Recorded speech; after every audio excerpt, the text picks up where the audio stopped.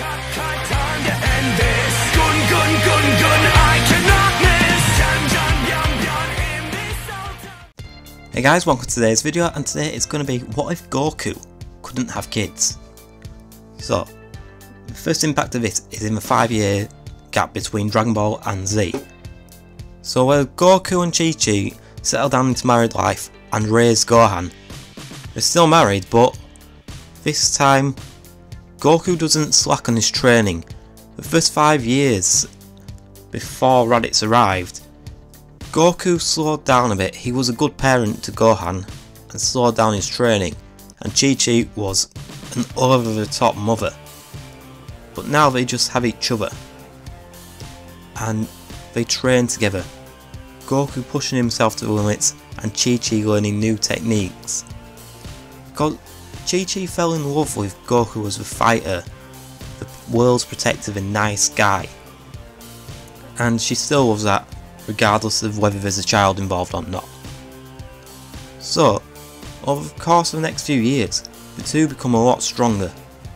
Goku, it's not a significant increase as to where he was in canon when Raditz arrived. Whereas it said he was in his 300s when Raditz arrived, he'll be in his high 400s. And Chi-Chi will be just a bit stronger than Krillin. So, Piccolo will sense the increase in Goku's power.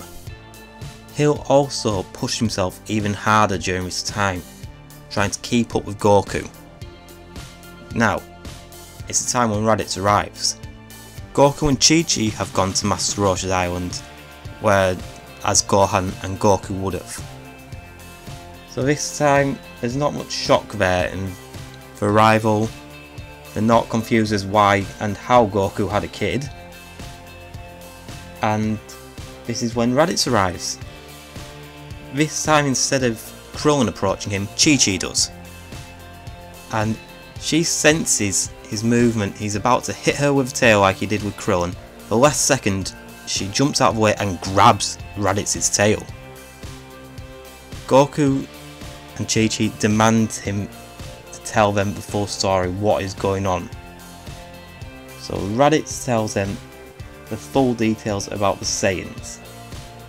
Goku says that he couldn't be from such a heartless race of monsters. Raditz says, "You're soft, Kakarot."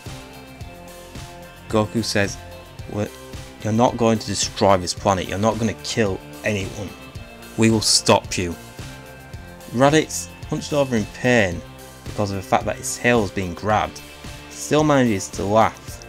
Through the scouter, Vegeta and Nappa are hearing all this, and they're amused that Raditz is being beaten by such weaklings.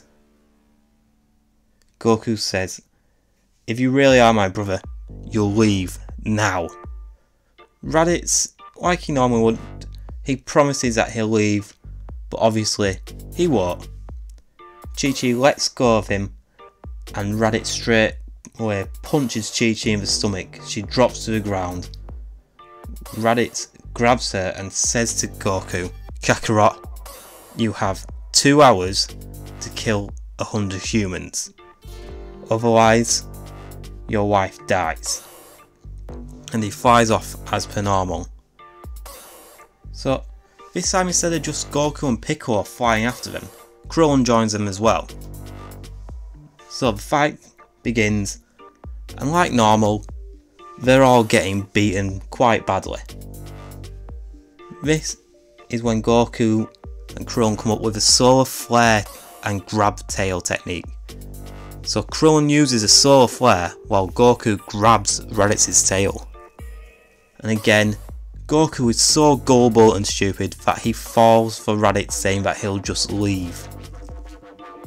So Raditz gets up, knees Goku in the stomach, and he's a bit close to the crater where his ship landed, from where he chucked Chi-Chi into his pod.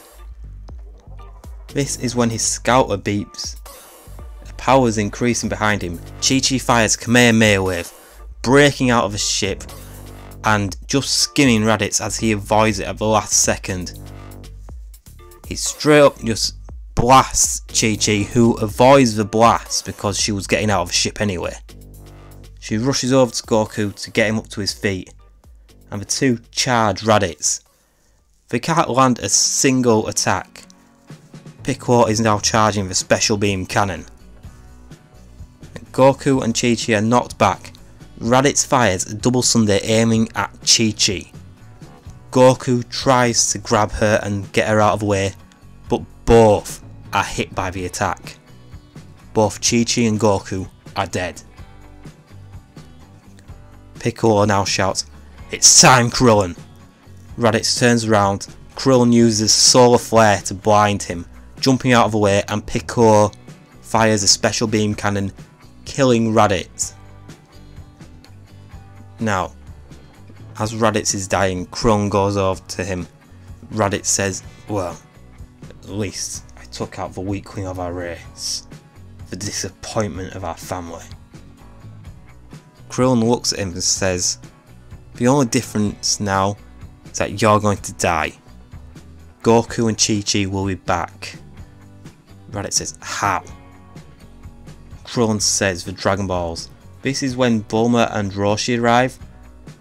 Bulma just runs over to Krillin, hits him over the head and says, "Why would you tell him about the Dragon Balls?" Krillin says, "Why? It doesn't matter, he's dying." And this is when Raditz bursts out laughing, saying, "My Saiyan comrades, they've just heard you. They're gonna come to Earth. They're gonna find these Dragon Balls. Then they're going to destroy you all." He laughs as he dies. Goku and Chi-Chi have now died. Piccolo says to Krillin, "Look, you impressed me during that fight. Come train with me, I could use a good partner right now. If they're anything like this last one, we need to get a lot stronger. I can't do this alone. I need to train with someone." So Krillin goes off and trains with Piccolo for the year.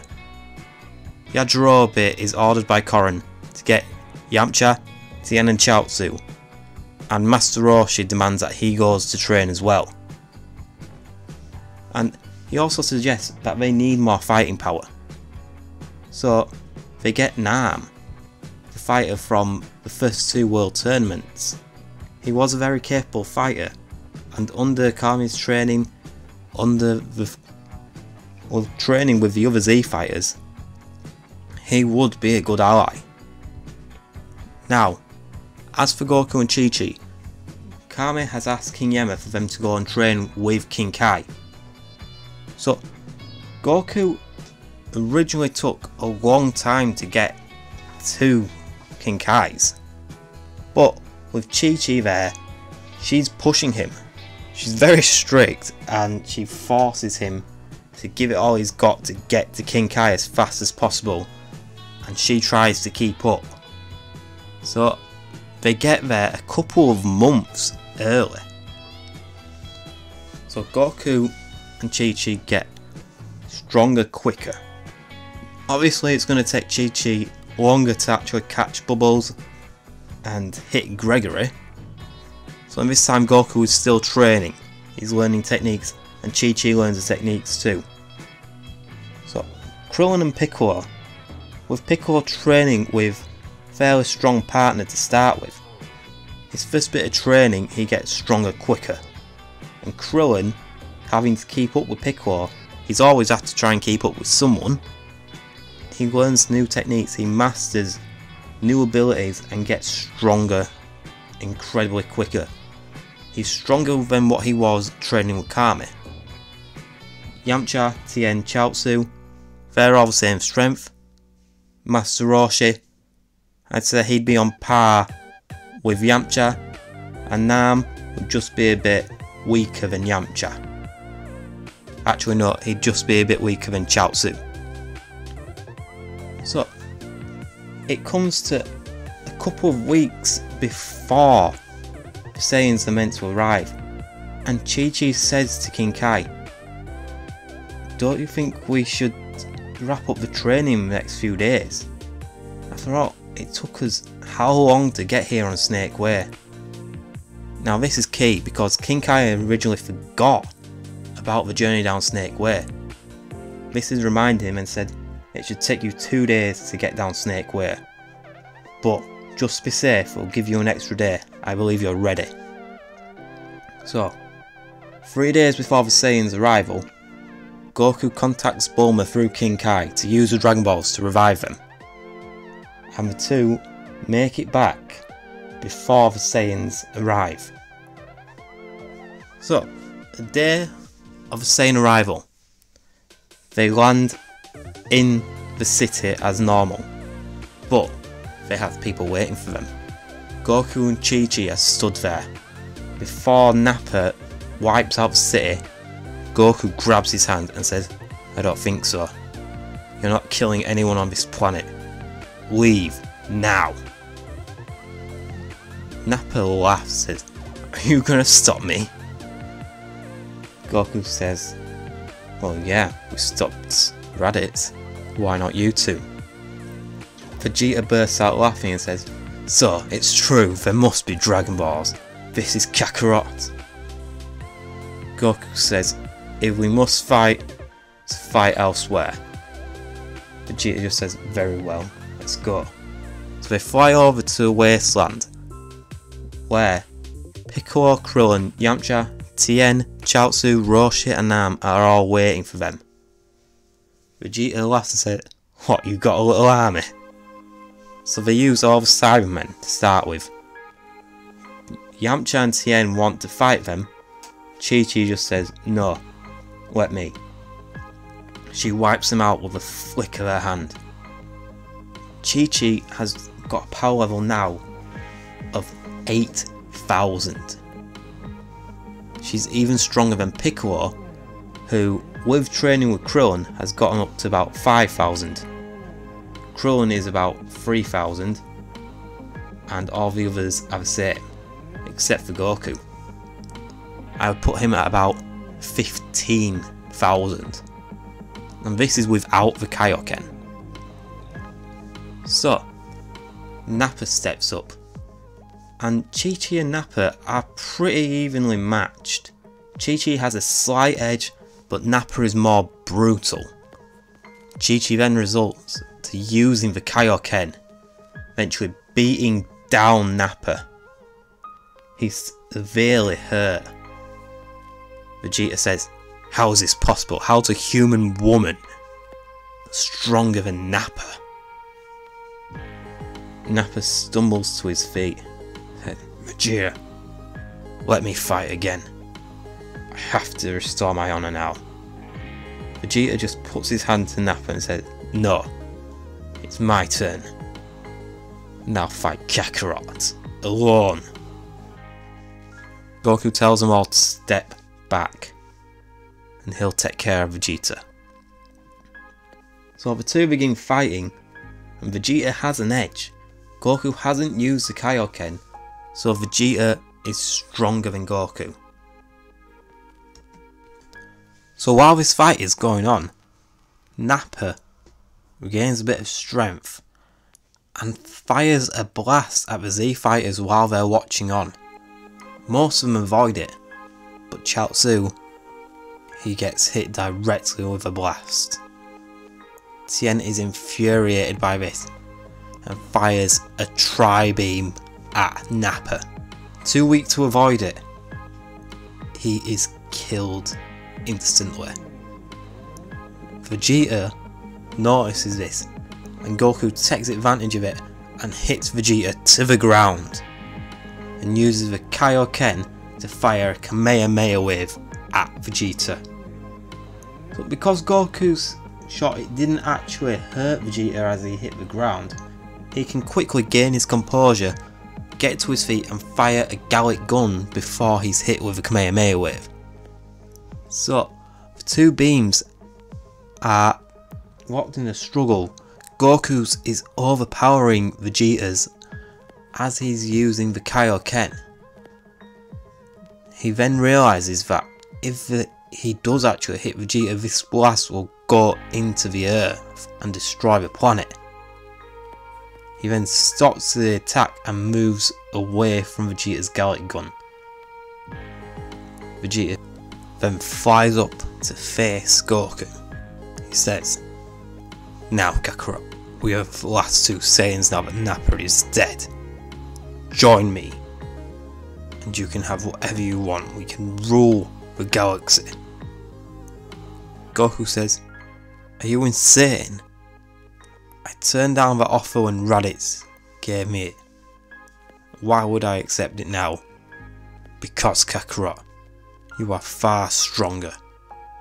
We are the last members of a dying race. The two of us, we can start everything. We can rule everything. I am the prince, and with you by my side, no one can stop us." Goku says, "No. You're a monster. You must be stopped." Vegeta just says, "Have it your way." And the two commence fighting again. So again, Vegeta is getting the upper hand and Goku is now using the Kaioken. Seeing how brutal Nappa was, he's not taking any chances with Vegeta. So eventually, Vegeta realises that Goku can overpower him with this Kaioken. So he flies up to the sky and finds the moon, as he originally did. But this time there's actually a moon there. He becomes Ozaru, attacking all of the Z fighters. Oh, he actually heard Raditz his fight against Goku, Krillin and Piccolo. So he's aware of the solar flare technique. So every time Krillin shouts anything, he closes his eyes and strikes where Krillin is. Krillin manages to avoid each of these attacks, barely. He eventually is crushed by Vegeta. This infuriates Goku, who uses a Kaioken times 2, which is still doing nothing against the Ozaru Vegeta. Yamcha yells at Goku, "We need to cut off the tail." He just nods and tries to divert Vegeta's attention. And then Tien grabs Vegeta's tail, hoping that it hurts him like it did with Raditz and Goku. But it doesn't. Tien is then smashed into a mountain and Vegeta kills him. They all just stand back, not knowing what to do. Roshi then powers up into his buff form and fires a Kamehameha wave. Vegeta avoiding it, thinking that it's aimed at him. Roshi blows up the moon for the second time. Vegeta returns to normal as his body's shrinking. Both Goku and Chi-Chi use the Kaioken technique and hit Vegeta clean in the face and the stomach, smashing him into the ground. Then, together they fire a Kamehameha wave, severely hurting the prince. He stumbles to his feet, which is when Yamcha attacks him. Vegeta, injured, still managing to avoid these, but then Nam attacks him from behind. Yamcha and Nam, and now Roshi joining the battle, are overpowering the prince. Goku tells him to stop, that he'll finish the fight. They all back off, and Vegeta is now getting beaten down by Goku. He falls to the ground, says, "Fine, do it, finish me." Goku says, "No." Everyone just looks at him like, "Why?" Says, "Everyone is worthy of redemption. Look at Piccolo, he's here fighting beside us." Piccolo just says, "No. He's not like me, Goku." Technically, Piccolo hasn't killed anyone. Not a single person. And Vegeta then fires a blast at the Namekian, which severely hurts the shoulder of Piccolo, who then fires a blast from his mouth, hitting Vegeta clean on. Vegeta is now unconscious. They don't know what to do with him. They take him to a hospital, where they all just watch over him. Goku staying there ready in case he attacks. Eventually Vegeta wakes up and he says to Kakarot, "You know what? I can't get any of these Dragon Balls here on Earth. I might as well go to Namek, where the green one was born." Who says, "Namek?" Yeah. I heard the legend of the Dragon Balls that can grant any wish. Clearly I'm not going to get that while you're around. So I'll go to Namek instead. Goku grabs Vegeta's arm and says, "Does that mean the Dragon Balls there will be stronger than ours? Maybe even able to bring someone back more than once?" Vegeta says, "I don't care. I'm leaving now." He exits the hospital, calls for his pod and heads straight for Namek. Goku informs the rest of the Z fighters and Bulma about this, saying that they can bring back Chaozu and Krillin with the Namekian Dragon Balls. They all agree and a ship is built for them. So Goku, like normal, he asks for the gravity chamber to be built in the ship because he knows how much it actually helped him training in gravity. So this takes a bit longer. So they set off about the time that Goku originally arrived. Well, sorry, about the time Goku originally set off. And that is where I'll end the video, guys. So what did you think? When will they get there? Will Frieza have already got his wish? Will Vegeta have got his? So, as always guys, thanks for watching. If you enjoyed the video, please remember to like, comment and subscribe. And I'll see you all next time. Bye.